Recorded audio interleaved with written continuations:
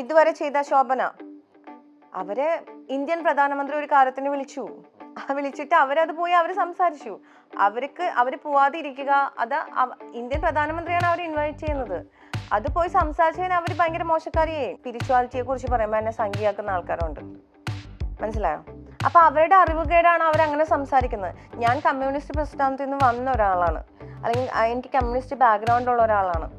ഒരു ഏപ്പടമാണ് എന്ന് വിചാരിച്ചു ഞാൻ ഏപ്പടത്തിൽ അഭിനയിച്ചു എന്ന് പറഞ്ഞ് ഒരുപാട് പേര് എന്നോട് സംസാരിച്ചു. I don't have fear to express myself. അത് ദേഷ്യമാണെങ്കിൽ എക്സ്പ്രസ് ചെയ്യാനുള്ള മടിയില്ല എന്നുള്ളൂ. ആർക്കാ ദേഷ്യമില്ല? അത് അങ്ങനെയാണെങ്കിൽ എല്ലാവരും ഭയങ്കര സൈലന്റ് ആണോ? തന്നെ ഒന്ന് രണ്ടുപേരും ഇവിടെ ഒന്ന് മാന്തട്ടെ, താൻ റെസ്പോണ്ട് ചെയ്യില്ലേ? അത് ഷൂട്ട് ചെയ്ത് ഫേമസ് ആക്കിയ താനും വയലന്റ് പേഴ്സൺ ആണ്. ഒരു കുട്ടിയുണ്ട്, ഡിവോഴ്സ് ആണ്. ഞാൻ കുട്ടീനെ ഒളിപ്പിച്ചു, അങ്ങനെ എന്തൊക്കെയോ കഥകൾ. ഞാൻ ഞെട്ടിപ്പോയി.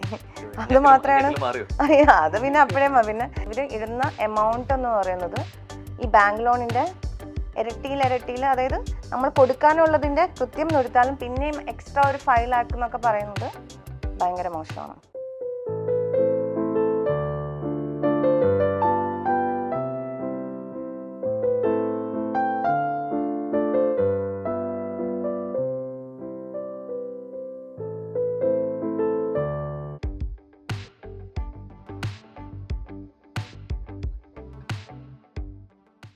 Hello everyone, this is Rohan, Lona. Welcome to Milestone Makers Top 10 Questions with Hima Shankari. Yes.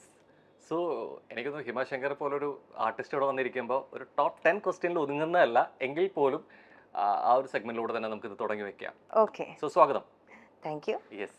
So ഞാൻ സുഖവിവരങ്ങളും പുതിയ അപ്ഡേറ്റ്സും വിശേഷങ്ങളൊക്കെ പറയുന്നതിന് മുമ്പ് ഞാൻ ഡയറക്റ്റ്ലി പോകുന്നത് ടോപ്പ് 10 ക്വസ്റ്റ്യൻസ് ആണ്. കാരണം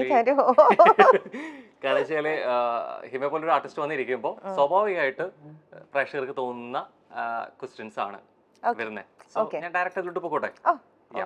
സോ ഇതുവരെയുള്ള കരിയർ ഇങ്ങനെ തന്നെ ഗ്രാഫ് കയറി ഇറങ്ങി പോയിട്ടുണ്ട്. സോ ഹിമ ശങ്കർ മൊത്തത്തിൽ അങ്ങ് ആടി ഉലഞ്ഞു പോയിട്ടുള്ള സ്വന്തം പേരിൽ കേട്ട ഏറ്റവും വലിയ വിവാദം അതെന്തായിരുന്നു? നമ്മുടെ ഈ സെഗ്മെന്റ് ഇത് സെക്കൻഡ് തോട്ടിൽ പോവരുത് എന്നാണ്. പെട്ടെന്ന് വരണം. അത് എന്റെ ഫസ്റ്റ് വിവാദം തന്നെയാണ്.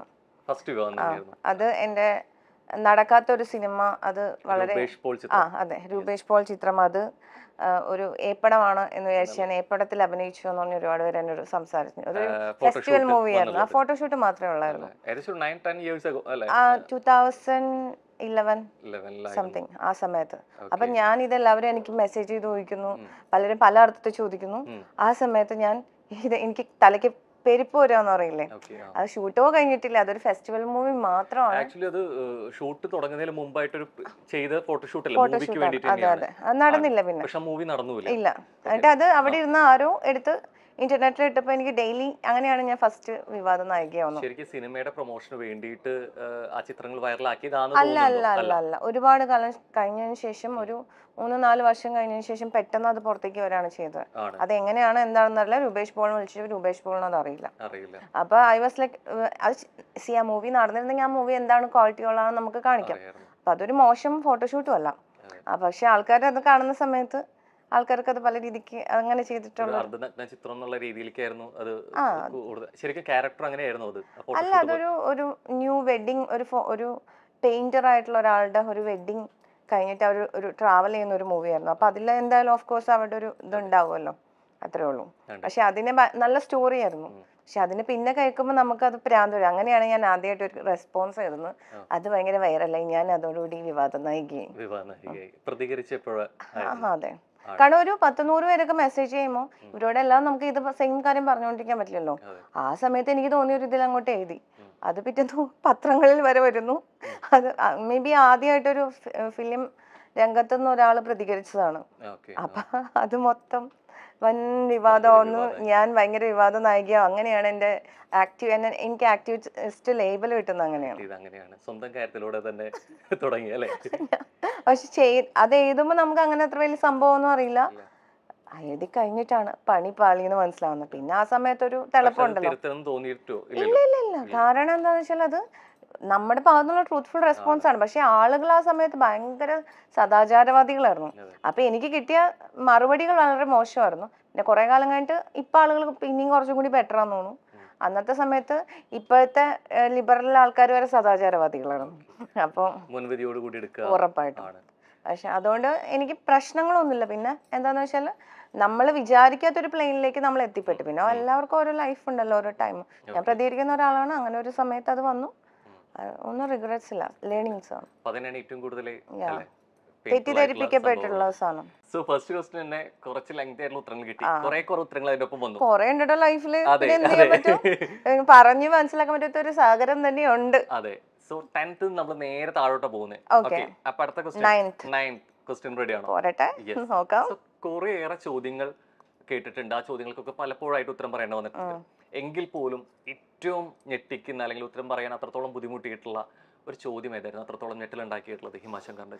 ബുദ്ധിമുട്ടൊന്നും ഉണ്ടായിട്ടില്ല. ഒരു ഫേക്ക് ന്യൂസ് എന്താണ് വന്നിട്ടുണ്ട്. അപ്പൊ ആ സമയത്ത് എൻ്റെ അടുത്ത് ഞാൻ ഡിവോഴ്സ്ഡ് ആണ്, എനിക്കൊരു കുട്ടി ഉണ്ടെന്നൊക്കെ ഒരാള് ചോദിച്ചു, 1-2 പേര് ചോദിച്ചു. അപ്പൊ ആരോ എന്നെ കുറിച്ച് പറഞ്ഞിരുന്നു ഞാൻ കല്യാണം കഴിച്ച് ഡിവോഴ്സ്ഡ് ആണ്, എനിക്ക് കുട്ടിയുണ്ട്, കുട്ടീനെ കുറെ കാലം മുമ്പാണ്. അപ്പൊ ഞാൻ ഇതെന്നോട് ഒരാൾ ചോദിച്ചപ്പോ ഞാൻ അതായത് കല്യാണം കഴിക്കുക പോലും ചെയ്യാത്ത ഒരാള് ഡിവോഴ്സ്ഡ് ആയി കുട്ടിയുണ്ടെന്നൊക്കെ പറഞ്ഞു കഴിഞ്ഞാൽ പിന്നെ നമുക്ക് പറയാൻ പറ്റില്ല. അപ്പൊ ഞാൻ പറഞ്ഞു ആരാ പറഞ്ഞു, അല്ല കുറെ പേര് കുട്ടിയുണ്ട്, എന്തെങ്കിലുമൊക്കെ വേണമല്ലോ. അപ്പൊ അത് മാത്രമേ ഉള്ളൂ. അല്ലാതെ ബാക്കി എന്ത് ക്വസ്റ്റ്യൻ കിട്ടിയാലും ഞാൻ എന്തെങ്കിലുമൊക്കെ മറുപടി പറയുന്ന ഒരാളാണ്. അതുകൊണ്ട് എനിക്ക് അങ്ങനെ ഒരു ക്വസ്റ്റ്യൻസിനെ ഫേസ് ചെയ്യാനൊന്നും മടിയല്ലേ. ഞാൻ പറഞ്ഞു ഇത് ആരെ പറഞ്ഞു, അവനൊന്ന് ഒരു മിനിമം എന്നെ കുറിച്ചൊന്ന് അന്വേഷിക്കുന്ന ഒരാൾക്ക് അറിയാൻ പറ്റും ഞാൻ ഇതൊന്നും ചെയ്തിട്ടില്ലെന്ന്. അപ്പൊ ഏതോ മന്ദബുദ്ധി പെട്ടെന്ന് നമ്മൾ കേൾക്കുമ്പോൾ ഷോക്ക് ആവുന്നതും അങ്ങനെ ഒരു ക്വസ്റ്റ്യൻ ആണ്. ഒരു കുട്ടിയുണ്ട്, ഡിവോഴ്സ് ആണ്, ഞാൻ കുട്ടിയുണ്ട്, കുട്ടീനെ ഒളിപ്പിച്ചു, അങ്ങനെ എന്തൊക്കെയോ കഥകൾ. ഞാൻ ഞെട്ടിപ്പോയി. അത് മാത്രമാണ്. അത് പിന്നെ അപ്പഴേ പിന്നെ ഇതിലപ്പുറം പിന്നെ നമുക്ക് അറിയാം ഓരോ കഥകൾ കേൾക്കുമ്പോ. അപ്പൊ പിന്നെ നമുക്ക് പിന്നെ പക്ഷെ ഇത് ഒരിക്കലും എന്നെ കുറിച്ച് പറയാൻ സാധ്യതയില്ലാത്തൊരു കാര്യമാണ് ഡിവോഴ്സ്ഡ് ആയ കുട്ടി എന്നൊക്കെ പറഞ്ഞത്. കല്യാണം കഴിക്കാൻ അത് ഭയങ്കര വിസിബിൾ ആണ് ഞാൻ.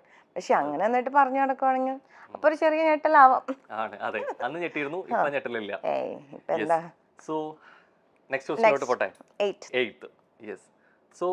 എല്ലാവരാലും ഞാൻ തെറ്റിദ്ധരിക്കപ്പെട്ടു പോയി എന്ന് തോന്നിയിട്ടുള്ള ഒരു മൊമെന്റ് ഏതായിരുന്നു? കാരണം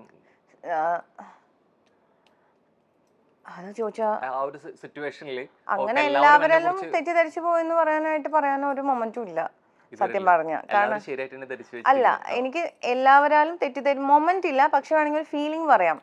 അതായത് മോസ്റ്റ്ലി ആൾക്കാർ എന്നെ കുറിച്ച് ചോദിച്ചിരിക്കുന്നത് ഞാൻ ഭയങ്കര വയലന്റ് ആണെന്നാണ്. അതായത് റിബൽ ആണ് ഞാൻ, എങ്ങനെ പ്രതികരിക്കും എന്ന് അറിയാം. അതിൽ കുറച്ച് സത്യമുണ്ട് എങ്കിൽ പോലും. പക്ഷെ ഞാൻ ഒരു ഫുൾ ടൈം വയലന്റ് പേഴ്സൺ അല്ല. ഞാൻ എല്ലാ മനുഷ്യർക്കും ഉള്ള പോലെ നമ്മളെ ചൊറിഞ്ഞാൽ തിരിച്ചു മാന്തുന്ന ഒരു സ്വഭാവമുള്ള ഒരു വ്യക്തിയാണ്. പക്ഷെ എന്റെ പ്രശ്നം വെച്ചാൽ ഈ ചൊറിഞ്ഞ് മാന്തി 5 സിറ്റുവേഷൻസും ഭയങ്കര ഫേമസ് ആണ്. അതുകൊണ്ട് ആ മാന്തിയത് പല സ്ഥലങ്ങളായിട്ട് ഭയങ്കര ഫേമസ് ആണ്. അത് പബ്ലിക്കായിട്ട്. ഞാൻ ബിഗ് ബോസ് അല്ല, ബിഗ് ബോസ് പിന്നെ വേറൊരു മൂഡ്. പക്ഷെ അല്ല, അപ്പൊ ബാക്കി ഈവൻ ബിഗ് ബോസിൽ പോലും ഞാൻ ചൊറിഞ്ഞ് മാന്തുന്നതാണ് ഏറ്റവും കൂടുതൽ അവർ ഫോക്കസ് ചെയ്തത്. അല്ലാത്ത എന്റെ ഒരു പേഴ്സണ അവർ ഭയങ്കര ഹൈഡ് ചെയ്തിട്ടുണ്ട്. അപ്പൊ അത് അതിന്റെ ഉള്ളിൽ നിൽക്കുന്നവർക്ക് അറിയാം. അപ്പൊ basically I M A kid. എനിക്കൊരു കിഡ് ടൈപ്പ് മൈൻഡ് സെറ്റ് ഉണ്ട്. ആ കിഡിനെ ഞാൻ അങ്ങനെ കൺട്രോൾ ചെയ്യുന്നൊരു ഞാൻ ഭയങ്കര ചൈൽഡിഷ് ആണ്. അത് ഒട്ടും പ്രതീക്ഷിക്കാത്ത ആൾക്കാർ ചില സമയത്ത് തെറ്റിദ്ധരിക്കുന്നറിയോ, ഞാൻ ഇപ്പുറത്തുമായിട്ട് ഭയങ്കര ഫിലോസഫി ഒക്കെ പറയും. I love to talk that way. ഇപ്പുറത്ത് വന്നിട്ട് ഞാൻ ഭയങ്കര ചിലപ്പോൾ കുട്ടീനോടൊക്കെ കളിച്ചുകൊണ്ടിരിക്കും. അപ്പൊ അവരോട് കളിക്കുമ്പോൾ ഞാൻ അവരെ പോലെയാ. ഒരു പട്ടിക്കുട്ടിയോട് കളിക്കാൻ അതിന്റെ ലെവലിൽ നിന്നിട്ടാണ് കളിക്കുന്നത്. അപ്പൊ എനിക്ക് അങ്ങനെ ഒരു ചൈൽഡിഷ്, ചിലപ്പോൾ അതൊരു ജെമിനി ട്രേറ്റ് ആവാൻ ആണ്. ഇത് ശരിക്കും ഡിപെൻഡ് ചെയ്യുന്ന വ്യക്തികളെയാണോ സാഹചര്യങ്ങളെയാണോ? സാഹചര്യങ്ങൾ. ഞാനിപ്പോ ഒരു മൂവി സെറ്റിലാണ്, ഞാൻ ഭയങ്കര കംഫർട്ടബിൾ. അവിടെ പാടി ഇങ്ങനെ ആടിപ്പാടിയൊക്കെ നടക്കും. എന്നെ ഭയങ്കര സീരിയസ് ആയുള്ള ഹിമനെ കാണാനേ പറ്റൂല. അപ്പൊ ആൾക്കാർ ഇതാണോ ഹിമ ശങ്കർ, ഭയങ്കര വേറെ എന്തൊക്കെയോ ചിന്തിച്ചു. ഞാൻ ഭയങ്കര സിമ്പിളായി നടക്കുമ്പോൾ ആൾക്കാർ ചോദിക്കും ഇവൾ ഇങ്ങനെയാണോ എന്നൊക്കെ ചോദിക്കും. അപ്പൊ ഈ ഒരു സാധനം ഒട്ടും പുറത്തേക്ക് അറിയില്ല എന്ന് വെച്ചിട്ട് നമ്മളെപ്പോഴും ഒരു ഗ്യാപ്പ് സൂക്ഷിക്കും. കാരണം നമ്മൾ ഒറ്റയ്ക്കാണ് നടക്കുന്ന സമയത്ത് മോസ്റ്റ്ലി നമുക്ക് നമ്മളെ പ്രൊട്ടക്ട് ചെയ്യാനുള്ള ഒരു ഇതുണ്ടായിരിക്കണം. അതിന്റെ ഭാഗമായിട്ട് ഉണ്ടാക്കിയിട്ടുള്ള ഒരു സ്വഭാവം. പാവാണെന്നേ. പക്ഷെ ഇതില് തെറ്റിദ്ധരിക്കപ്പെട്ടു എന്ന് പറയാൻ പറ്റില്ല. കാരണം ഇതിൽ കുറെയൊക്കെ ശരികളുണ്ട്. കുറച്ചൊക്കെ വയലന്റ് പേഴ്സൺ ആണ്, റിബൽ ആയിട്ട് നിൽക്കുന്ന, കുറച്ച് ബോൾഡ് ആയിട്ട് നിൽക്കുന്ന. I don't have fear to express myself. അത് ദേഷ്യമാണെങ്കിൽ എക്സ്പ്രസ് ചെയ്യാനുള്ള മടിയില്ല എന്നുള്ളൂ. ആർക്കാ ദേഷ്യമില്ലാത്ത? അങ്ങനെയാണെങ്കിൽ എല്ലാവരും ഭയങ്കര സൈലന്റ് ആണോ? തന്നെ ഒന്ന് 2 പേര് ഇവിടെ ഒന്ന് മാന്തട്ടെ. താൻ റെസ്പോണ്ട് ചെയ്യില്ലേ? അത് ഷൂട്ട് ചെയ്ത് ഫേമസ് ആക്കിയ താനും വയലന്റ് പേഴ്സൺ ആണ്. പക്ഷെ ഇത് ഞാൻ ചോദിക്കുന്നത് വയലന്റ് ആണോ ദേഷ്യപ്പെട്ടോ എന്നുള്ളതല്ല ചോദ്യം. എപ്പോഴെങ്കിലും തന്റേതല്ലാത്ത കാരണത്താൽ തെറ്റിദ്ധരിക്കപ്പെട്ടു പോയ നിമിഷം? അല്ല, ഈ ഒരു കാരണം ഞാൻ ഭയങ്കര വയലന്റ് ആയിട്ടുള്ള ഒരു പേഴ്സൺ ആണെന്ന് തെറ്റിദ്ധരിപ്പിക്കപ്പെട്ടിട്ട് പൊതുവെ ആൾക്കാർക്ക് എന്നോട് ഒരു പേടിയുണ്ട്. ആ പേടി ചില സമയത്ത് ഞാൻ എൻജോയ് ചെയ്യാറുണ്ട്. അതാ പറഞ്ഞ ആ പേടി ഞാൻ ചില സമയത്ത് എൻജോയ് ചെയ്യാറുണ്ട്. അതെനിക്ക് പ്രൊട്ടക്ഷനും ആണ് പല സമയത്തും. കാരണം വെച്ചാൽ അനാവശ്യമായിട്ട് ആളുകൾ നമ്മളുടെ ഇടിച്ചു കയറൂല. ചില സമയത്ത് അത് വർക്കൊക്കെ കുറച്ച് കൊണ്ടു കളഞ്ഞിട്ടുണ്ട്, ഇവള് ഭയങ്കര പ്രശ്നക്കാരിയാണെന്നൊക്കെ, അതൊക്കെ ഉണ്ട്. പക്ഷെ ഇപ്പൊ ഒരു ടൈം കഴിഞ്ഞു മാറി ഇപ്പൊ നോക്കുന്ന സമയത്ത് അതെനിക്ക് ഭയങ്കര നല്ലതായിട്ടോ തോന്നുന്നത്, ഗുണമായിട്ടാണ് തിരിയുന്നത് ഇപ്പൊ. കാരണം വെച്ചാല് പീപ്പിൾ നോ മൈ ക്യാരക്ടർ, അവരുടെ ഒരു ഗ്യാപ്പ് മെയിൻറ്റെയിൻ ചെയ്യുന്നുണ്ട്, എനിക്ക് റെസ്പെക്ട് കിട്ടുന്നുണ്ട്. അപ്പൊ അത് ഒരു നല്ല കാര്യമായിട്ടാണ് എനിക്ക് തോന്നുന്നത്. കാരണം അല്ല, എന്നിട്ട് കമ്പനി ആവാൻ പറ്റുന്നവര് നമ്മൾ ആ ഒരു കമ്പനിയിൽ വരുന്ന ആൾക്കാർ അത് മനസ്സിലാക്കുന്നുണ്ട്. അപ്പൊ അത് നല്ലല്ലേ, അത് നമ്മള് അനുഭവിച്ചറിഞ്ഞ ഒരു പെയിന്റെ ഗുണമാണത്. ആ പെയിൻ ഇട്ടിട്ടുണ്ട്. കാരണം വെച്ചാൽ നമ്മളെ കുറിച്ച് ഇങ്ങനെ തെറ്റിദ്ധരിക്കുമ്പോൾ ഞാൻ വേദനിച്ചിട്ടുണ്ട് കുറെ സമയത്തൊക്കെ. പക്ഷെ അതിനപ്പുറം ഇപ്പൊ വരുമ്പോൾ അത് ഭയങ്കര നല്ലതായിട്ട് ആൾക്കാർ തരുന്ന സ്പേസിനെ എനിക്ക് കാണുന്നത്. അപ്പൊ ആ ഒരു പെയിൻ ഇപ്പൊ അത് ഗെയിൻ ആയിട്ടാണ് നിൽക്കുന്നത്. ഓൾവേസ്. സോ 7th പോവാം അല്ലേ? സോ ബിഗ് ബോസിന് ശേഷം ലൈഫിൽ അല്ലെങ്കിൽ പേഴ്സണലി സ്വയം വിലയിരുത്തുമ്പോൾ സംഭവിച്ച ഏറ്റവും വലിയ മാറ്റം എന്തായിരുന്നു? ഞാൻ നെഗറ്റീവിനും കൂടി ഇൻക്ലൂഡ് ചെയ്ത് തുടങ്ങി. അതായത് മുൻപ് ഞാൻ നെഗറ്റീവ് എന്ന് പറഞ്ഞാൽ ഒരു നെഗറ്റിവിറ്റി എന്ന് പറയുന്നതിന് ഞാൻ എടുക്കുമായിരുന്നില്ല, അതിന് മൈൻഡ് ചെയ്യൂല, ഞാൻ മാറ്റി വെക്കും.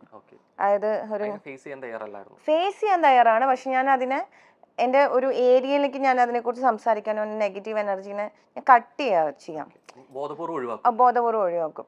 ഇപ്പം എന്ന് പറയുന്നത് ഞാൻ ആ നെഗറ്റീവ് എനർജി ഇവിടെ ഉണ്ട്, നെഗറ്റീവ് എനർജി നമുക്ക് കാണണം, ഫേസ് ചെയ്യണം, എന്താണ് പറയാ, അതും കൂടി ഉള്ളതാണ്. അതില്ലെങ്കിൽ നമുക്ക് നല്ലത് കാണാൻ പറ്റൂല എന്നുള്ളൊരു മൈൻഡ് സെറ്റിലേക്ക് എത്തി. ബാലൻസ് ചെയ്യാൻ പഠിച്ചു. മറ്റേത് ഞാൻ ഭയങ്കരമായിട്ട് അതിനെ റിപ്പൽ ചെയ്യുന്ന ഒരാൾ. അപ്പൊ റിപ്പൽ ചെയ്യുന്നത് നല്ലതല്ല. പക്ഷെ ഞാൻ ഇപ്പൊ എന്ന് പറയുന്നത് അതിനെ ആക്സെപ്റ്റ് ചെയ്തു.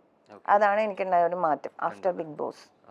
അപ്പോൾ വിവാദങ്ങളിൽ തളരാതെ എന്നുള്ളൊരു ട്രാക്കും കൂടി അതിന്റെ ഒപ്പം കൂട്ടിച്ചേർക്കാൻ പറ്റും അല്ലെ? ഇത്തരം നെഗറ്റീവ് സ്റ്റേജസ് ഫേസ് ചെയ്യുമ്പോൾ ഇല്ല, നമുക്ക് വിവാദങ്ങൾ കേൾക്കുന്ന സമയത്ത് എനിക്ക് പൊതുവെ എന്നെ കുറിച്ച് ആൾക്കാർ കുറ്റം പറഞ്ഞ് കേട്ടിട്ട് നല്ല പരിചയമുണ്ട്. ഇത് കേൾക്കാതിരുന്നാലേ പ്രശ്നം തോന്നുന്നു. ഇല്ല, പരിചയമുണ്ട്. അതുകൊണ്ട് നമുക്ക് നമ്മളെ കുറിച്ച് ആൾക്കാർ പറയുമ്പോൾ എനിക്ക് ചില സമയം ചിരി വരും. കാരണം വെച്ചാൽ എന്നെ കുറിച്ച് ആൾക്കാർ പറയുന്ന കേട്ടിട്ട് എനിക്ക് ഭയങ്കര ചിരി വരാറുണ്ട്. കാരണം അവരെന്തറിഞ്ഞിട്ടാണ് ഈ സംസാരിക്കുന്നതെന്നൊക്കെ ഞാൻ പിന്നെ ഒരു എൻജോയ്മെന്റ് ഇവർ പറയുമ്പോൾ അത് നമ്മൾ തന്നെ ചിരിക്കും. ആൾക്കാർ നമ്മളെ കുറിച്ച് കുറ്റം പറയുന്നത്, കാരണം ഇവരെ തിരുത്താനൊന്നും നമുക്ക് പറ്റൂല. പക്ഷെ അത് നമ്മളെ കുറിച്ച് ഇവർ പറയുന്ന കേട്ടിട്ട് ചില സമയം നമുക്ക് ചിരി വരും. മുൻപൊക്കെ വിഷമൊക്കെ തോന്നിയിരുന്നു, ഇപ്പൊ ഞാൻ ചിരിക്കുകയാണ് ചെയ്യാം. പിന്നെ ആ ചിലക്ക് പേടിയാണ്. അതൊക്കെ നൈസായിട്ട് ഇപ്പൊ എല്ലാ കാര്യങ്ങളും ഇപ്പൊ എൻജോയ് ചെയ്ത് അതിനൊരു ലാലേട്ട എടുത്ത് പറഞ്ഞൊരു സ്റ്റേറ്റ്മെന്റ് ഉണ്ടായിരുന്നു, നമ്മളെ എല്ലാ അർത്ഥത്തിലും എന്റർടൈനർ ആണ്. ഇനിയിപ്പോ അവർ ദേഷ്യപ്പെടുന്നു, തെറി വിളിക്കുന്ന ആയിക്കോട്ടെ, ആ തെറി വിളിക്കൽ എന്റർടൈൻ ആവുന്നുണ്ടെങ്കിൽ അതങ്ങനെ നമ്മൾ താരം കാരണം ആവുന്നുണ്ടെങ്കിൽ അത് അങ്ങനെ ആവട്ടെ എന്ന് പറഞ്ഞ പോലെ എല്ലാ രീതിയിലും. അത് തെറി വിളിക്കുന്നതൊക്കെ സത്യം പറഞ്ഞ അവനവനെ വെച്ചിട്ടാണ് മറ്റുള്ളവരെ അളക്കുള്ളൂ മനുഷ്യര്, അല്ലെ? ഇപ്പൊ ഞാൻ എങ്ങനെയാണോ എന്റെ യാത്ര എങ്ങനെയാ അതുപോലെയാണ് ഞാൻ മറ്റുള്ളവരെ അളക്കുക. അപ്പൊ ഒരാള് അയാളുടെ ഒരു മീറ്റർ വെച്ചിട്ടാണ് വേറൊന്നിനെ അളക്കുക. അപ്പൊ അപ്പൊ അതുകൊണ്ട് അത് മനസ്സിലാക്കുന്ന ഒരു മൊമെന്റിൽ നമുക്ക് പിന്നെ അവരോട് ദേഷ്യം തോന്നില്ല, സഹതാപം തോന്നും. അത്രേ ഉള്ളൂ അതില്. സോ നെക്സ്റ്റ് ക്വസ്റ്റ്യനിലോട്ട് പോവാം. ഇതുവരെയുള്ള കരിയറിൽ പലതരം ലെവലിൽ പോയിട്ടുണ്ട്. അതിൽ എപ്പോഴെങ്കിലും കരിയർ എന്ന് പറഞ്ഞാൽ ഞാൻ സിനിമ എന്റെ കരിയറായിട്ട് പ്രോപ്പറായിട്ട് വന്നിട്ടില്ല. അത് കരിയർ എന്ന് പറയുമ്പോൾ നിങ്ങൾ കണ്ടിട്ടുള്ള ചിലപ്പോൾ സിനിമ ആയിരിക്കും, പക്ഷെ ഞാൻ തിയേറ്ററാണ് കൂടുതൽ ഫോക്കസ് ചെയ്തിട്ടുള്ളത്. സിനിമ ഞാൻ കുറച്ചും കൂടി ഫോക്കസ് ചെയ്ത് അതിനുവേണ്ടി വർക്ക് ചെയ്യുന്നത്. അതിനു മുമ്പ് ഞാൻ നാടകക്കാരിയായിട്ടാണ് നിന്നിട്ടുള്ളത്. അങ്ങനത്തെ ഒരു സ്വഭാവം, അതായത് ആർട്ടിസ്റ്റ് ആണെന്ന് എനിക്ക് നല്ല ഓപ്പർച്യൂണിറ്റീസ് വന്നിട്ടില്ല, പക്ഷെ എന്റെ സ്വഭാവം ഒരു തിയേറ്റർ ടൈപ്പ് ആയിരുന്നു. ഇപ്പൊ കുറച്ചും കൂടി ഞാൻ ഉണ്ടായിരുന്നു. കാരണം സ്കൂൾ ഓഫ് ഡ്രാമ പഠിച്ചിറങ്ങിയപ്പോ കാറ്റഗറൈസ്ഡ് ആയി തോന്നിയിട്ടുണ്ട്. കാരണം നമ്മള് തിയേറ്റർ എന്ന് പറഞ്ഞാൽ ഒരു ബോൾഡ് റോളുകൾ, ഭയങ്കര ഡിഫറെന്റ് ആയുള്ള റോളുകൾക്ക് മാത്രമേ വിളിക്കുള്ളൂ. ഒരു മെയിൻ ഒരു കാറ്റഗറിയിലേക്ക് അവർ പരിഗണിച്ചിരുന്നില്ല. ഇപ്പൊ പക്ഷെ അങ്ങനെയല്ല. എന്നാലും ഞാൻ ചെയ്ത് ഇനി മെയിൻ ആയിട്ട് പരിഗണിച്ച റോളുകളൊക്കെ സമാന്തര സിനിമകളായിരുന്നു. പക്ഷെ അത് ആ സമയത്ത് നമ്മൾ എന്താണ് അതിനപ്പുറത്തേക്കും നീങ്ങാൻ ശ്രമിച്ചിട്ടുമില്ല. കാരണം നമ്മുടെ മൈൻഡും ഒക്കെ സ്ട്രക്കപ്പ് ചെയ്ത സ്ഥലങ്ങളിലാണ് ഞാൻ സഞ്ചരിച്ചിട്ടുള്ളത്. ഓക്കെ. അപ്പൊ തോന്നലുണ്ടായിരുന്നു, ഉണ്ടാക്കിയിട്ടുണ്ടായിരുന്നു, അത് മാറി. അത് ഞാൻ നാടകക്കാരി എന്നുള്ള ലേബലിൽ നിന്ന സമയത്ത് പലരും ആ ലേബലിലാണ് കണ്ടിട്ടുള്ളത്. അത് എനിക്ക് റോൾസ് വരുന്നുണ്ട്, ചെറിയ സാധനങ്ങളാണെങ്കിലും ഞാൻ ഇപ്പൊ ചെയ്തു വന്ന് ഇപ്പൊ അത്യാവശ്യം കുഴപ്പമില്ലാത്ത ആളുകൾ ഞാൻ ചെയ്തു തുടങ്ങി എന്നുള്ളത് തിരിച്ചറിഞ്ഞ് വിളിക്കുന്നുണ്ട്. പക്ഷെ ഒന്നും ഒരു നഷ്ടമല്ല. ആ എക്സ്പീരിയൻസ് ആണ് ഇവിടുത്തെ ഇപ്പോഴത്തെ എക്സലൻസിന്റെ ബേസ്. അപ്പൊ അത് നല്ലതല്ലേ. So next question, top 5. So ആ 5-ൽ ഒരു 5 വർഷം തന്നെ പിടിക്കാം. കഴിഞ്ഞൊരു 5 വർഷത്തിനിടയിൽ കേട്ട അല്ലെങ്കിൽ കണ്ടറിഞ്ഞ ഏറ്റവും വലിയ അനീതി എന്തായിരുന്നു? എന്റെ നേരെയുള്ളതാണോ അല്ലെങ്കിൽ ആയിരിക്കാം, അങ്ങനെയുള്ളതാണ് ആദ്യത്തെ ചോദ്യം. അതിന് ഭയങ്കര സിമ്പിൾ ആയിട്ടൊരു ആൻസർ ഇല്ല എൻ്റെ കയ്യിൽ. അനീതികൾ ഒരുപാട് ഉണ്ടായിട്ടുണ്ട്. പക്ഷെ എൻ്റെ മുന്നിൽ അങ്ങനെ പറയുമ്പോൾ എനിക്ക് ഫീൽ ചെയ്തിട്ടുള്ള ഒരു സാധനം എന്ന് പറയുന്നത് വേറൊരു ഏരിയ. അത് ചിലപ്പോൾ ഇവിടെ വിവാദമാവാൻ ചാൻസ് ഉണ്ട്. അതായത് അങ്ങനെയല്ല, അതൊന്നുമല്ല. അതൊരു നീ എനിക്ക് അടുത്ത പണി തരും. ഞാനൊരു ബാങ്ക് ലോണിന്റെ ഒരു കാര്യത്തിന് നമ്മൾ കൊറോണ ടൈമിൽ ഒരു ബാങ്ക് ലോൺ എടുത്തിരുന്നു. അപ്പൊ ബാങ്ക് ലോണിന്റെ ടൈമിൽ അത് കുറച്ച് പ്രശ്നങ്ങളായിട്ട് അതിനെ ഫേസ് ചെയ്തുകൊണ്ടിരിക്കുന്ന ഒരു സമയമാണ് ഇപ്പം. എൻ്റെ അനിയനും അപ്പോൾ ആ സമയത്ത് എനിക്ക് ഫീൽ ചെയ്തൊരു കാര്യം, ഈ ബാങ്ക് മാനേജർ വിചാരിച്ചാൽ നമ്മൾ ബാങ്കിൽ പലിശ കൊടുക്കാനുള്ളതിൻ്റെ ഇപ്പം പലിശ കൊടുക്കാനുള്ളത് ഒരു 8 ലക്ഷമാണെങ്കിൽ പ്ലസ് 5 ലാക്കോളം അവര് വീട്ടിൽ വരുന്നതിന്, പത്രത്തിൽ കൊടുക്കുന്നതിന് മുതലായി അങ്ങനെയുള്ള ഒരുപാട് കാര്യങ്ങൾ എഴുതിയിട്ട് ഇപ്പം നമുക്ക് കൊടുക്കാനുള്ളതിൻ്റെ അതായത് നമ്മൾ കൊടുക്കുന്ന പലിശയുടെ പിന്നെ ഒരു 5 ലക്ഷത്തോളം എക്സ്ട്രാ എഴുതി. ഞാൻ ഇതിനെക്കുറിച്ച് എനിക്കറിയില്ല, ഞാൻ ഇതിനെക്കുറിച്ച് ഒന്ന് പഠിച്ചപ്പോൾ ഞാൻ മനസ്സിലാക്കിയത് ഇവര് മാക്സിമം ഈ കസ്റ്റമറിന്, അതായത് ഈ ലോണിന്റെ പ്രശ്നം വന്നപ്പോൾ അതിനെ ഡീൽ ചെയ്യുന്ന ആൾക്കാരെ കഷ്ടപ്പെടുത്താവുന്നതിന്റെ മാക്സിമം കഷ്ടപ്പെടുത്തുന്ന രീതിയിൽ ഞാനിത് പറയുന്നത്. എനിക്ക് ഒരു വിഷമമില്ല പറയാനായിട്ട്. കാരണം വെച്ചാൽ വളരെ മോശമായിട്ടാണ് ഇപ്പോഴത്തെ ബാങ്കിങ് സിസ്റ്റത്തിൽ ചില ബാങ്കുകൾ വളരെ കൃത്യമായിട്ട് ചെയ്യുന്നത്. അപ്പം നമ്മളത് വാച്ച് ചെയ്തതിൻ്റെ കാര്യം നോക്കുന്ന സമയത്ത് ഇവർ ഇടുന്ന എമൗണ്ട് എന്ന് പറയുന്നത് ഈ ബാങ്ക് ലോണിൻ്റെ ഇരട്ടിയിൽ, അതായത് നമ്മൾ കൊടുക്കാനുള്ളതിൻ്റെ കൃത്യം എടുത്താലും പിന്നെയും എക്സ്ട്രാ ഒരു 5 ലാക്ക് എന്നൊക്കെ പറയുന്നത് ഭയങ്കര മോശമാണ്. അതായത് ഭയങ്കര മോശം എന്ന് വെച്ചാൽ അത് അവര് കാറ് വിസിറ്റ് ചെയ്യുന്നതിന്റെ അങ്ങനെ മുതല് അപ്പൊ എത്രയോ സ്ഥലങ്ങൾ. അപ്പൊ ഇത് അവര് ഒരു മാനേജർ വിചാരിച്ചാൽ വേണമെങ്കിൽ അത് ഒരാളുടെ നേരെ എക്സ്ട്രാ, അവർക്ക് ഇപ്പൊ ഒരു വിരോധം ഉണ്ടെങ്കിൽ തീർച്ചയായിട്ടും അവർക്കത് എക്സ്ട്രാ ആയിട്ട് ഇടാൻ പറ്റും. അങ്ങനെ എൻ്റെ ഒരു ബാങ്ക് ലോണിൽ എനിക്ക് അങ്ങനെ ഫീൽ ചെയ്തു. ഞാൻ ചോദ്യം ചെയ്യാനായിട്ട് ഉള്ള ഒരു സാഹചര്യം വരുമ്പോൾ ചെയ്യും. ആ സ്റ്റേജിൽ എത്തുന്നേ ഉള്ളൂ. ശരിക്കും അങ്ങനെ ഒരു അവസ്ഥ തിരിച്ചറിഞ്ഞിട്ടുണ്ടെങ്കിൽ ഓൾറെഡി ആ സ്റ്റേജിൽ കാര്യം കണ്ട് സംസാരിച്ച് ചോദിക്കില്ലല്ലേ? ഞാനിപ്പോ ഒരു കാര്യം മനസ്സിലാക്കി. നമുക്ക് എല്ലാവർക്കും പ്രശ്നങ്ങളുണ്ടാവും. ഇതൊക്കെ ജീവിതത്തിൽ ഒരിക്കലും ഫേസ് ചെയ്യേണ്ട കാര്യങ്ങളാണ്. ലോൺ ആണെങ്കിലും എന്ത് കാര്യങ്ങളാണെങ്കിലും നമ്മൾ ഒരു കാര്യം, കൊറോണ ഒരുപാട് പേരെ ബുദ്ധിമുട്ടിലാക്കിയിട്ടുണ്ട്. ആ ആക്കപ്പെട്ട ഒരാളാണ് എൻ്റെ ഫാമിലി എന്ന് പറയുന്നത്. ഈ സമയത്ത് ഈ സാഹചര്യത്തിൽ നമ്മൾ അതിനെക്കുറിച്ച് പഠിക്കുമ്പോൾ ഇങ്ങനെയുള്ള ഒരുപാട് കാര്യങ്ങൾ നമുക്ക് മനസ്സിലായി. ഇത് ഭയങ്കര അനീതിയായിട്ട് എനിക്ക് ഫീൽ ചെയ്യണേ. കാരണം അത് മനഃപൂർവ്വം ഒരാൾ വിചാരിച്ചാൽ കൃത്യമായിട്ടത് ഒരുപാട്. അപ്പൊ സാധാരണ ഞാൻ എൻ്റെ ഇതുവരെയുള്ള എന്ത് വിവാദമാണിക്കോട്ടെ, ഞാൻ പോലീസുമായിട്ട് ഒരു ഇഷ്യൂ ഉണ്ടായിട്ടുണ്ട്. ഈ ഇഷ്യൂ പോലും എനിക്ക് വേണ്ടിയല്ല ഞാൻ പുറത്തെത്തിച്ചത്. കാരണം എന്നെപ്പോലെ കുറച്ചൊക്കെ ആളുകൾക്ക് അറിയാവുന്ന ഒരു പേഴ്സൺ, എന്താണ് ഇത്രയ്ക്കും സംഭവിക്കുമെങ്കിൽ അന്ന് പോലീസ് കേസാണുള്ളവർക്കറിയാം. വേറൊരു സാധാരണക്കാരനാണ് ഈ സിറ്റുവേഷൻ എങ്കിൽ ഇവരെങ്ങനെയൊക്കെ അയാളെ ഉപദ്രവിക്കും. ആ ഒരു ഇതുകൊണ്ടാണ് ഞാൻ സിസ്റ്റം മാറ്റണം എന്ന് പറഞ്ഞിട്ടാണ് ഞാൻ കംപ്ലൈൻറ്റ് കൊടുത്തത് പോലീസിൻ്റെ.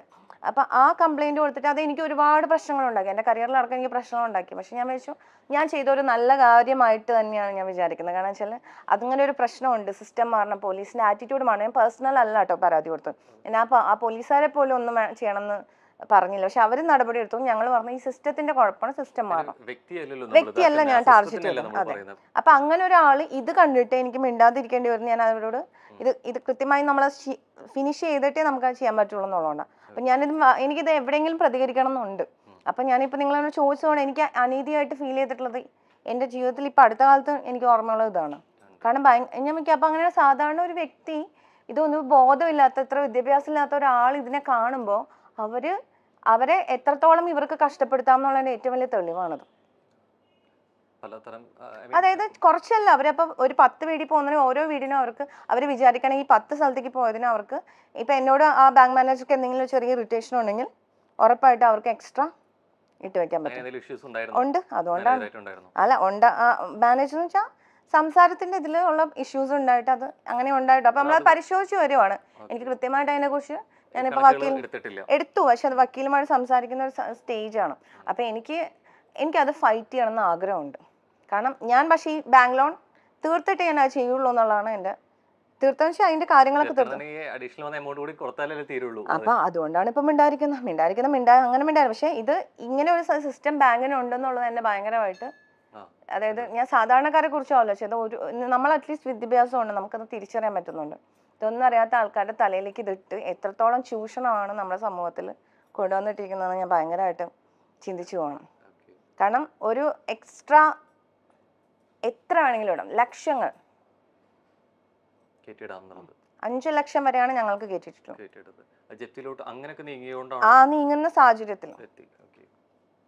അപ്പൊ ഇത് മനസ്സിലാക്കുന്ന സമയത്താണ് ഈ സിസ്റ്റം എത്രത്തോളം കറപ്റ്റഡ് ആണ്, ഈ ബാങ്കിങ് സിസ്റ്റം തന്നെ എത്രത്തോളം നമുക്ക് നമ്മുടെ സാധാരണക്കാരനെ കൊലവിളിക്കാനുള്ള എത്രത്തോളം ചാൻസുകൾ അവർക്ക് ഉണ്ടെന്നുള്ളത് മനസ്സിലാവുന്നു.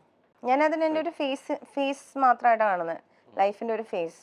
കാരണം ഇത് എന്റെ കൺമുന്നിൽ കാണിച്ചു തന്നു. ലോൺ എടുക്കുന്ന സമയത്ത് അങ്ങനെ ഒരു ടേംസ് ആൻഡ് കണ്ടീഷൻസ് പറയുന്നുണ്ടോ ശരിക്കും? ഇത്തരത്തിലൊരു ലിമിറ്റ് കഴിഞ്ഞു കഴിഞ്ഞാൽ വന്ന് വിസിറ്റ് ചെയ്യുമ്പോൾ എമൗണ്ട് ഈടാക്കും എന്നുള്ളത് അവരുടെ പോളിസിയിൽ പറയുന്നുണ്ട്. അവര് ഒരുപാട് സാധനം നമ്മൾ ഒപ്പുവെക്കുന്നതിൽ പലതും പറയുന്നുണ്ട്. പക്ഷെ ഇതെന്ന് പറയുന്നത് ഞാൻ ഒന്ന് ആലോചിച്ച് നോക്കുന്നത് എന്തായാലും ഇതൊക്കെ നിങ്ങൾ ഇനി എന്ത് ചെയ്താലും നിങ്ങൾക്ക് അവർക്ക് പലിശ കൊടുക്കുന്നുണ്ടല്ലോ, പലിശയുടെ പലിശ കൊടുക്കുന്നുണ്ടല്ലോ, പ്ലസ് എക്സ്ട്രാ ചാർജസ് എന്ന് പറയുമ്പോൾ 5 lakhs എക്സ്ട്രാ ഇടുക എന്ന് പറയുമ്പോൾ അത് നീതികേടാണോ അല്ലേ? ഒറ്റ വാക്കിൽ ചോദിക്കണം, അത്രേ ഉള്ളൂ. അതാണ് എനിക്ക് ഫീൽ ചെയ്ത സത്യസന്ധമായ ആൻസർ.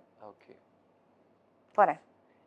എനിക്ക് തോന്നുന്നു ഇത്തരം ചോദ്യങ്ങളിലൂടെ കാര്യങ്ങളും സംസാരിച്ചു വന്നപ്പോൾ അതിൻ്റെ ഒപ്പം കൂട്ടിച്ചേർക്കാൻ തോന്നുന്നൊരു ചോദ്യമുണ്ട്. ആക്ച്വലി ടോപ്പ് 4 പോകുമ്പോൾ അത് തന്നെ ചോദിക്കാൻ തോന്നുന്നു. ഹിമ ശങ്കർ എന്നുള്ള വ്യക്തി ഒരു വ്യക്തി ആയിക്കോട്ടെ, കൊടുക്കുന്ന ഷോകളും ഇന്റർവ്യൂവിലാണെങ്കിലും പോലും എന്തെങ്കിലും പ്രത്യേകമായിട്ട് ടാർഗറ്റ് ചെയ്യപ്പെടുന്നു എന്ന് തോന്നിയിട്ടുണ്ടോ? അത് ഉണ്ട്. കാരണം എന്താണെന്ന് വെച്ചാൽ പ്രോബ്ലം എന്ന് വെച്ചാൽ നമ്മളുടെ ഇവിടെ എന്ന് പറയുന്നത് എല്ലാവരും ഒരു പെൺകുട്ടിയോട് പ്രതികരിക്കാനായിട്ട് ആവശ്യപ്പെടും. അവൾ പ്രതികരിച്ചു കഴിഞ്ഞാൽ പിന്നെ സംസാരിക്കുന്നത് വേറെ രീതിയിലായിരിക്കും. എവരി വൺ അതായത് പ്രതികരിച്ചു കഴിഞ്ഞാൽ അവൾ നിൽക്കുന്ന സിറ്റുവേഷൻ എന്താണെന്ന് അറിയത്തില്ല, അല്ലെങ്കിൽ അവൾ എന്തുകൊണ്ട് അത് സംസാരിക്കുന്നു അറിയത്തില്ല. ഇതിൽ ഫ്രോഡ്സ് ഉണ്ട് കേട്ടോ, അതും ഞാൻ പറയാണ്. അതിനെ മിസ്യൂസ് ചെയ്യുന്ന സ്ത്രീകളും ഉണ്ട്. പക്ഷെ നമ്മൾ വളരെ ജെനുവിനായിട്ട് വളരെ അവരുടെ ലൈഫിന് വേണ്ടി പ്രതികരിക്കുന്ന അല്ലെങ്കിൽ മറ്റുള്ളവർക്ക് വേണ്ടി അത്ര ആത്മാർത്ഥമായി പ്രതികരിക്കുന്ന സ്ത്രീകളും ഉണ്ട്. ഇവരെയൊക്കെ കാറ്റഗറൈസ് ചെയ്യുന്നത് മോശം ലെവലിലായിരിക്കും. വാ തുറക്കാൻ നിങ്ങൾക്ക് എന്ത് വൃത്തികേടും കാണിക്കാം, നിങ്ങൾ എന്തും കാണിച്ചോളൂ. നിങ്ങൾ ഒരാളാണെങ്കിൽ കൊന്നോളൂ, അല്ലെങ്കിൽ വളരെ മോശമായിട്ട് മറ്റൊരാളെ കുറിച്ച് കുറ്റം പറഞ്ഞോളൂ, നിങ്ങൾ നല്ലവളായിരിക്കും മറ്റുള്ളവരുടെ മുമ്പിൽ. സംസാരത്തിലാണ്, വാക്കുകളിലാണ് പ്രശ്നം. അതെ, വാക്കുകളിൽ മാത്രമല്ല, നിങ്ങൾ വളരെ നിങ്ങൾക്ക് പറയാൻ പാടില്ലാത്തൊരു കാര്യം പറഞ്ഞു, പിന്നെ അവൾ മോശക്കാരിയായി. സമൂഹത്തിന് ഇഷ്ടമല്ലാത്തൊരു കാര്യം സത്യസന്ധമായി പോയിന്റ് ഔട്ട് ചെയ്ത് അവൾ മോശക്കാരിയായി. സോ അത് ഒരിക്കൽ എപ്പോഴെങ്കിലും ഒരു സിറ്റുവേഷനിൽ അല്ലെങ്കിൽ ഒരിക്കൽ നമ്മൾ പ്രതികരിച്ചു കഴിഞ്ഞാൽ, ഇതിനെതിരെ സംസാരിച്ചു കഴിഞ്ഞാൽ, പിന്നെ ഇവര് റെസ്പോൺസിബിൾ ആണ് എന്തിന്? സൊസൈറ്റിയിൽ ഉണ്ടാവുന്ന എല്ലാ വിഷയങ്ങൾക്കും ഇവർ എന്തുകൊണ്ട് ഇപ്പൊ പലപ്പോഴും കണ്ടിട്ടുള്ള കാര്യം, അന്ന് വാ തുറന്നല്ലോ, ഇന്ന് എന്റെ അവളുടെ വാ തുറന്നില്ലല്ലോ എന്ന് ചോദിക്കുന്ന ഒരു സമ്പ്രദായം ഇപ്പോഴും നമ്മൾ കാണാറുണ്ട്. കാരണം ഞാനിപ്പോ മനസ്സിലാക്കുന്നത് വെച്ചാല് എനിക്ക് അന്ന് സംസാരിക്കാൻ തോന്നിയത് വേറെ ആരും ഒന്നും സംസാരിക്കാനില്ലായിരുന്നു. എനിക്ക് വേണ്ടി ആരും സംസാരിക്കാനില്ലായിരുന്നു. എനിക്ക് എന്റെ മുന്നിൽ വന്ന കാര്യത്തിന് വേണ്ടി എന്ന് വെച്ചിട്ട് നമ്മളെല്ലാം സംസാരിക്കണം ഞാൻ പാടും. ഇപ്പോൾ ഇവിടുത്തെ ഒരുപാട് ഇപ്പോഴത്തെ സമയത്തുള്ള ഇഷ്യൂസിൽ, അയോധ്യയുടെ ഇഷ്യൂസിലൊക്കെ ഒരുപാട് പേര് എന്താ നീ ഒന്നും പറയാത്ത, ഞാൻ പറഞ്ഞു ഇപ്പൊ എനിക്ക് സംസാരിക്കാനില്ല. എൻ്റെ ഭക്തിയോ അല്ലെങ്കിൽ എൻ്റെ ലൈഫിന്റെ സ്റ്റൈലോ അല്ലെങ്കിൽ എൻ്റെ മതമോ ഒന്നും പൊളിറ്റിക്കൽ ആയിട്ടുള്ള ഒരു അവസ്ഥയ്ക്ക് വേണ്ടിയിട്ട് കൊടുക്കാനുള്ളതല്ല. അതെന്റെ വളരെ പേഴ്സണൽ ആയിട്ടുള്ള കാര്യമാണ്. അത് ചിലപ്പോൾ രാമന്റെ മുഖമായിരിക്കാം, കൃഷ്ണന്റെ മുഖമായിരിക്കാം, അല്ലെങ്കിൽ ആരുടെ വേണമെങ്കിലും മുഖമായിരിക്കാം. ഞാൻ ഇപ്പൊ ഭയങ്കര ഞാൻ സെലക്റ്റീവ്. ഞാൻ ഇപ്പൊ ആ കാര്യങ്ങളൊന്നും മൈൻഡ് പോലും ചെയ്യാറില്ല. എനിക്ക് അതിനേക്കാളും പ്രശ്നമുള്ള നിലനിൽപ്പിനായുള്ള ഒരുപാട് പ്രശ്നങ്ങളുണ്ട്. അപ്പൊ അത് ഫേസ് ചെയ്യാതെ ഞാൻ എന്റെ വായ തുറന്ന് ഇപ്പോഴത്തെ കാര്യം പറയാനായിട്ട് എനിക്ക് പറ്റില്ല. എനിക്ക് താല്പര്യമില്ലെന്നേ. സമയക്കുറവ് മാത്രമേ എനിക്ക് ഇവിടെ അത് പ്രോപ്പറായി റിസീവ് ചെയ്യപ്പെടുന്നു എനിക്ക്. കാരണം ഞാൻ നോക്കുമ്പോണ്ട് ഇന്നൊരാള് ഞാനിപ്പോ ഒരു വലിയ കുങ്കുമം തൊട്ട് കണ്ണു എഴുതി കുറിയും തൊട്ട് നടന്നു കഴിഞ്ഞാൽ എൻ്റെ FB ഫ്രണ്ട്സ് ഗ്രൂപ്പിലുള്ള ഒരു 100 പേരെങ്കിലും വിചാരിക്കാൻ ഞാൻ സംഖ്യയാണെന്ന്.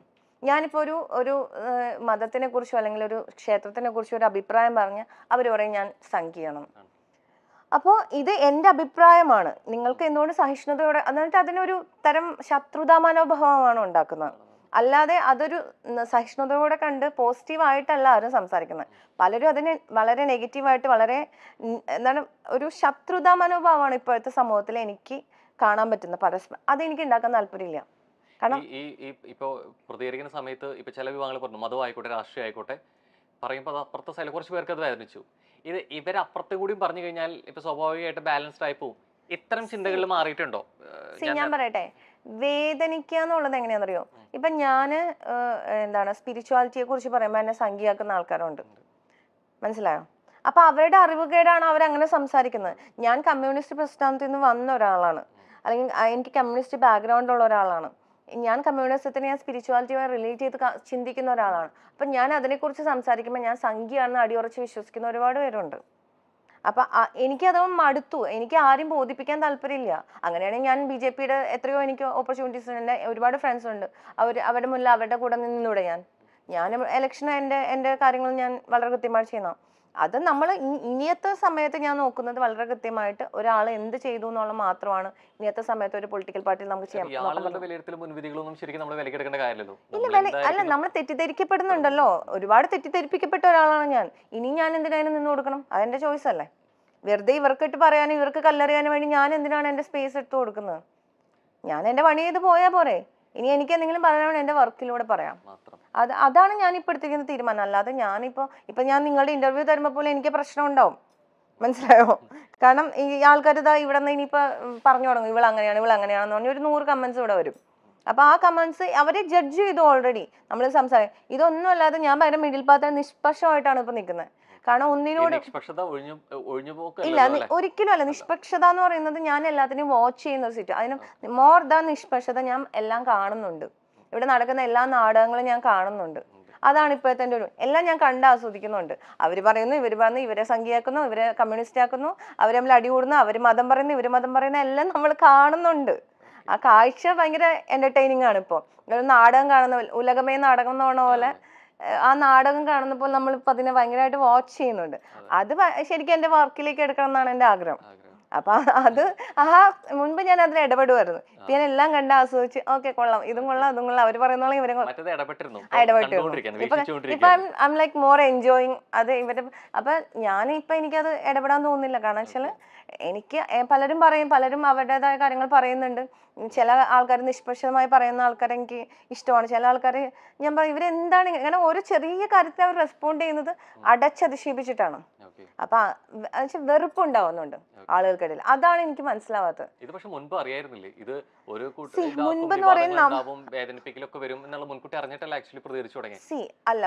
നമ്മൾ ഈ പ്രതികരണം തുടങ്ങുന്ന സമയത്ത് നമ്മൾ നമ്മുടെ ഭാഗം ക്ലിയർ ചെയ്യാനുള്ള ഒരു വാശിയിലാണ് സംസാരിക്കുന്നത്.